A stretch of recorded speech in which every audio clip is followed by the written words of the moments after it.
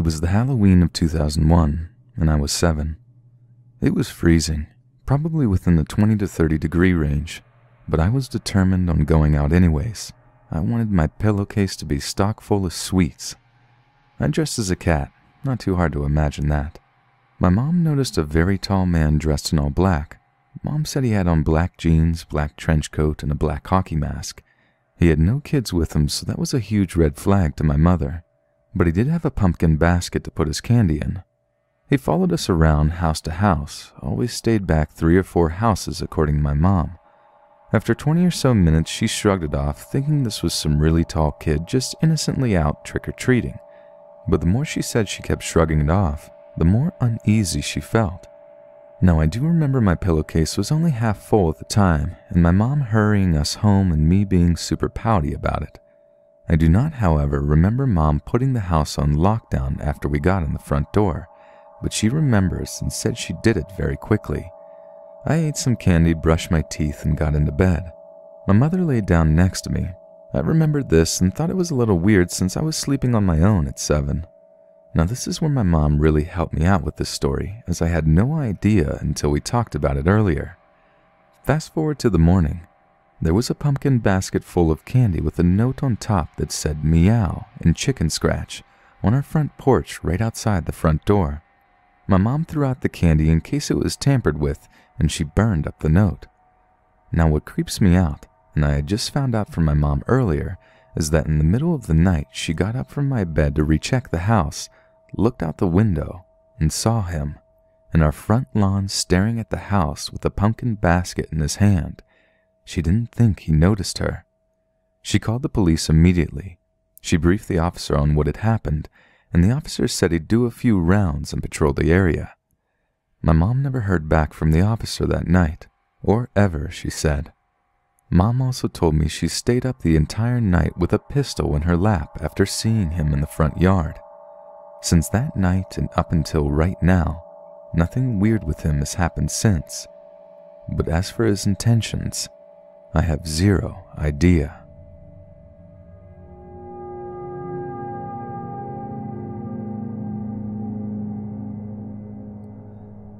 Last year, right around the weekend of Halloween, I was late to show up to a friend's Halloween party. I had a supper to go to right before, completely across town. When I left it was about 10 p.m. and I had an hour drive ahead of me. But if I took a shortcut into a not-so-safe part of town, I would save 25 minutes. Big mistake. As I'm waiting at a red light in the sketchiest part of town, I look over to the sidewalk and I see 3 men dressed up as the Purge heading towards my vehicle. I look around and I see that there are no other cars, nor pedestrians. These guys start coming over to me faster now, all of them carrying weapons. One had a baseball bat, one had a crowbar, and one had an axe. Whether they were just playing a Halloween prank or not, it was still the scariest experience of my life, especially because right before the light turned green, they approached my window, and one of them even tried pulling on my passenger side handle before I peeled away. Never will I try to go through the sketchiest part of town on Halloween again.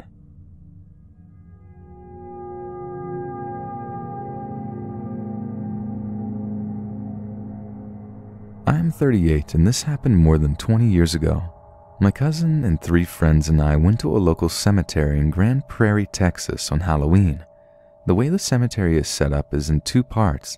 The old part is kind of fenced off. It has an entry you can drive through, but there are fences on either side of the rock road, and you can turn into this part from a main road called 3rd Street.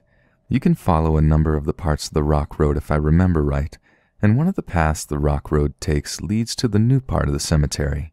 We walk past the old part on the main road, and then we walk to the edge of the newer part. Once you come to the next road that runs into 3rd Street, you've hit the end of the cemetery. We turned down that road and stayed on the edge of the cemetery and walked probably 50 to 100 yards and decided to set our Ouija board down. Yes, bad idea. We wanted to stay close to the edge just in case any crazy stuff goes down. And it did, especially towards the end. We set the board down and we started getting responses right away. I don't remember any responses in particular other than the one coming up a couple of minutes later. Whatever was there didn't like us, so we moved pretty shortly after we started. It just had a bad vibe, and all of us sensed it. After that, we started walking, staying close to the edge. My cousin walked by a water spigot, and he was about 5 feet away, and the thing turned on right as he was walking by. It wasn't a sprinkler system or anything like that at all. It could be a timer, but who knows. We didn't move that far ahead, skipped over a few graves and set it down again and started asking questions. This one didn't like us either. We did get a few responses, but the only response I remember was, "I'll kill you 5. We're like, okay, what's going on? When one of us realized there were 5 of us. Right after that, we all let out a gag as something started to smell bad. We all walked across the street to the parking lot of a beauty salon or some other kind of business. My cousin was like, forget this, and walked back across the street. He then said something like, "Oh, the smell's gone, I think." We all walked back over cautiously, but there was no smell at all. Weird.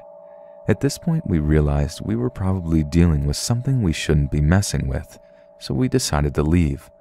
Of course, everyone wanted to walk alongside the road of the newer part and through the older one. Not me. I wanted to walk right back up the road, the side street back to 3rd Street. My friends were all like, "No, we gotta show we aren't afraid." I was afraid. Forget them. But I sure wasn't about to go by myself, so I went with them. Nothing out of the ordinary at first, but as we were getting closer to the entrance, one of my friends yelled, and we all started running. I think I was the only one that looked back. I can't remember whether I actually saw it or not, but I believe I did. It was like I saw it in my head, but not with my eyes. What I believe I saw was big. It was transparent, but it had features. It looked similar to a thing from the metallic shirt and CD cover from Jump Into the Fire. It had these spike things around its arms. I guess the best way to describe it is it was like a leather spiked necklace, but worn around the top of the shoulders and went underneath the armpit. But then I saw one of the craziest things I know for a fact I saw with my own eyes in my entire life. We were all running towards the front entrance when we noticed 3 dogs, Dobermans, running around in a small, tight little circle. They were barking rapidly right in the middle of the entrance. They were chasing each other, and where one's tail would end, the next Doberman's head was inches behind. We ran off to the left-hand side of the entrance and jumped the fence there by the softball fields. I remember cutting my hands on the fence. We all ran home. I remember 2 brothers were us and 1 other guy. I called my cousin to ask if he remembered anything, and he said he remembered the water spigot that turned on and didn't have a timer. He remembered that we were getting crazy responses, and he remembered our friend yelling out and all of us running, but he didn't see anything, and he didn't remember the dogs, but he remembered me mentioning the dogs to him afterwards. Now, he's supposed to call me back if he remembers anything relevant, but I know for a fact that I've never gone back to a cemetery with a Ouija board again.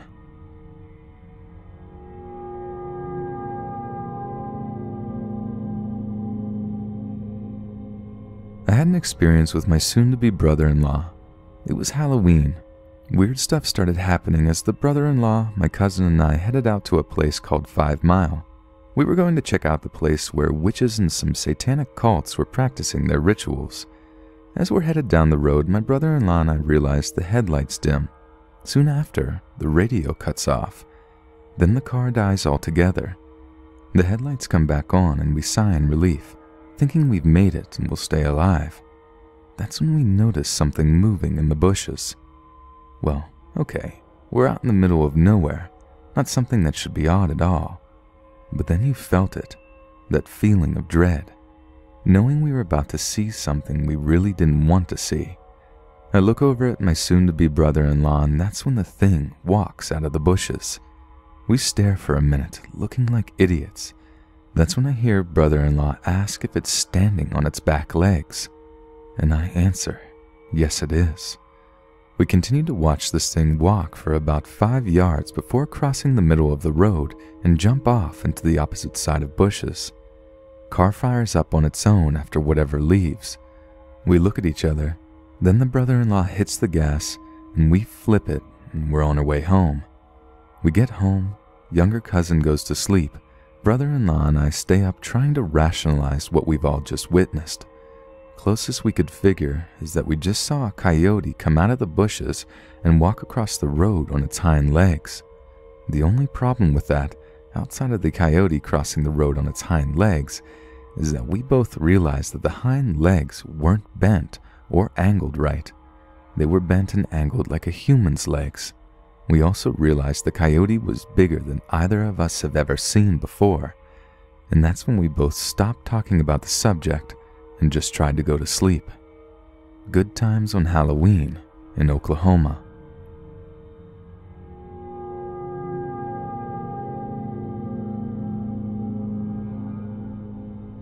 My mother said she saw a demon on Halloween. As a backstory, she has this friend who likes to communicate with spirits. Lately, my mom has been making excuses to keep her away because she thinks this friend attracts bad things by doing what she does. On to Halloween day, a couple people were at my mom's house, a woman and her son, and they were sitting in the kitchen. You know how it's said demonic entities smell like sulfur? When the woman walked in, she kept saying there was a gas leak in the house that smelled really bad. Nobody else smelled anything. At some point during the visit, the woman and son started arguing with each other. All of a sudden, my mom heard a shrieking sound. When she glanced up, she saw a 4-foot-tall demonic creature standing between the woman and son. It was very wrinkly, had bristly hair, a huge nose, and reddish-yellow eyes. She gasped, so the woman and son stopped arguing to see what was wrong, but my mom didn't tell them that she saw something. My mom no longer saw the demon, but within 30 seconds of seeing it, the woman felt really ill and had to throw up. She started turning a purple color and said it felt like she was choking. They eventually went home and my mom called the woman to tell her what she saw and heard. Well, the woman said she heard the shriek too, but assumed it was coming from outside somewhere. My mom is into crystals and all that stuff, so she was invited over to cleanse the house that same night. When my aunt was walking around, she stopped and said it was ice cold. She just so happened to be standing where the demon creature was seen earlier. Then the cold moved to behind my mother like it went to hide. So my aunt did her thing and sent the demon away. Today she's coming over to smudge the house. Now I'm searching online for similar descriptions of the creature. If anybody has any similar experiences and has any advice, it would be more than welcome.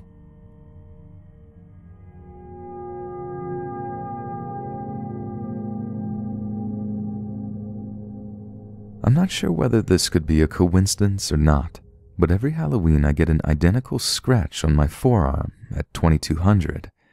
It all started when I was 11 when my friends and I went to the scary wooded area called Iron Hill back in my old hometown. After following the train tracks down there for about 20 minutes, we'd finally reached the hill. We'd been there before in the daylight, but this was the first time for night and was on Halloween night. I had told my mother I was getting candy and then staying the night at my friend's house. Once up there, we'd go around with our little walkie-talkies and cheap cameras to see if we could catch a ghost. I was really into ghost adventures at the time, so I may have been a little snotty with what could have been there after seeing Zach Baggins taunt ghosts all night. After 30 minutes of walking around the woods, my friend decided it would be best that we'd be getting home. And as we were going back down the hill, something had pushed me and I fell down. I hadn't shown any signs of injury until we got back onto the tracks. I pulled out my flashlight and examined my arm that was burning and noticed the scratch going down my arm. I didn't really think much of it until now, as the scratches are returning again for another Halloween. If any of you have any idea what could be going on, I'd be eager to hear.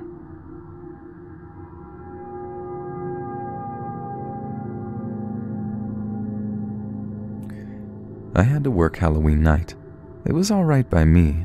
My wife and her friend were both off and they took my daughter trick-or-treating. But anyways, I was at work in the break room talking to 2 other coworkers. I'm pretty sure we were talking about local gangs at the time.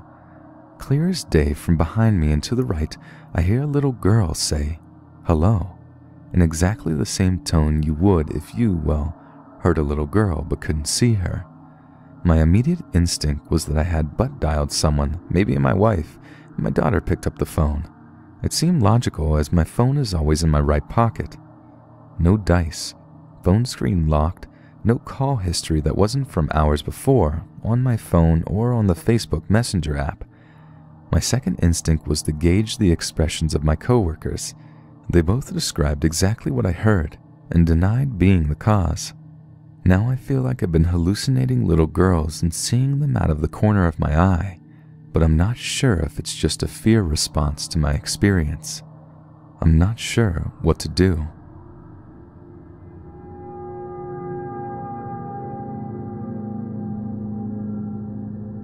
I performed a seance on Halloween. I had to do it by myself because no one around me wanted to for one reason or another, whether staunchly anti-spiritual or scared. Not a big deal, but whatever. It was my first seance ever, so I wanted to do things slowly. My dog died last December, so I figured why not try and contact her. I was her primary caretaker, and I made the decision to send her on her way when her suffering was the greatest. When performing the seance, I used invocations of chosen faith, focused on her urn and picture frame, and very quickly, a matter of seconds, I felt her presence in front of me, sniffing at my toes. I shared some words with her and got the notion she didn't quite understand what was happening, but she was happy to be there, a metaphysical tilted head, I guess. I closed out the ceremony, told all the spirits to go on their way, and went back up to spend the rest of Halloween with my friends.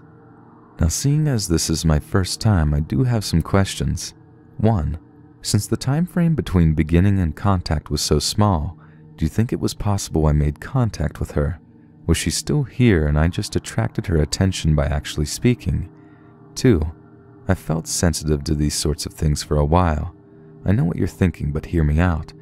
And this house hasn't had anything besides some on and off again weird things in the basement, but since doing the seance, every now and then I pick up on more activity. Is it possibly related to the seance? Were they always here and performing it riled them up? Or could it possibly be my imagination running wild?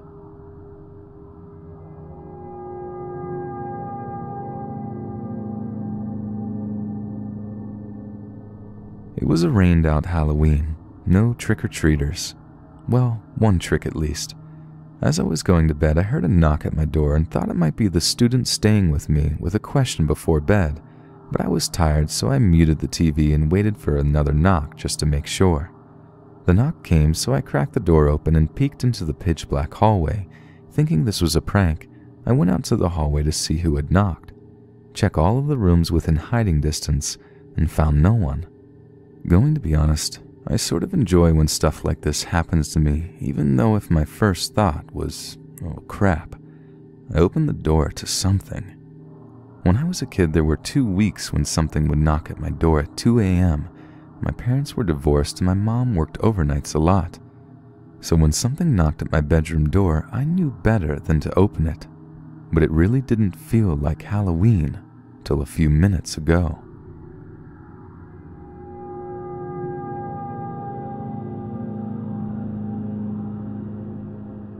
It was now going on Halloween, and we've just moved into a house almost 2 months ago. I love it, 5 acres and a lovely home, great place to raise my kids. Then I met the neighbor across the road. Turns out his daughter lives to our left, nephew to our right, sister 2 houses one way, brother 3 houses the other way. Not uncommon, but still interesting to learn. The guy's 82, but looks and acts like he's 60. He's also one of the biggest weirdos I've ever met. He told us our yard is to be mowed every 5 days. This is farmland. There is no homeowners association, and my yard is hayfield. We are baling. Then he says that I'm not to address him directly, but to have my husband call or go through his wife if we needed anything. He said I should grow my hair out as to look more motherly. I just smiled and nodded, attributing his attitude to age. Days later, a knock on the door. The gentleman introduces himself as neighbor diagonally across the street, hands me a Bible, says everyone on the street attends a certain church. His smile is all teeth. Everything about him screams sleazeball. Turns, still grinning, to walk down my porch steps saying, "See you there Sunday," before I can answer. Saturday, my husband is outside when a car pulls up. First neighbor's wife walks right into my house like she owns the place, gasps at the Halloween decorations, and asks to speak to the woman of the house privately outside. Yeah, outside sounds like a great idea, I snapped, more than a little agitated. Again, I consider age. Among the topics were, you need to mow the yard, my husband is going to tell yours that you've been driving and walking out of the yard to get the mail, you need to take down those skeletons, they're vulgar, I will be babysitting your infant son twice a week for 5 hours since he is the first fresh blood in the area in a long time. I kid you not, her exact words. At this point, my mama bear becomes way stronger than my southern manners, so I stand up and tell her to leave. She seems unfazed, telling me I need to be more ladylike, so I tell her to leave or I'll call the cops. She huffs and leaves. She and her husband have parked in the road and stared down my house twice now. The church fellow has left us handwritten letters in our mail every week since that first Sunday. We missed you at church this Sunday. You need to be there this week. I already went to the backwoods useless cops for whatever good it did me. I feel like I moved into the wrong turn movie neighborhood, which is perfect for me because it's just in time for Halloween. Hey guys, thanks for joining me. If you'd like to get early access to all future narrations, be sure to check out my Patreon, where you'll have full access for only $1 or more a month. And be sure to be the coolest person at your Halloween party with some Let's Read merch sold at shop.spreadshirt.com/letsread. Thanks so much, friends, and I'll see you again soon.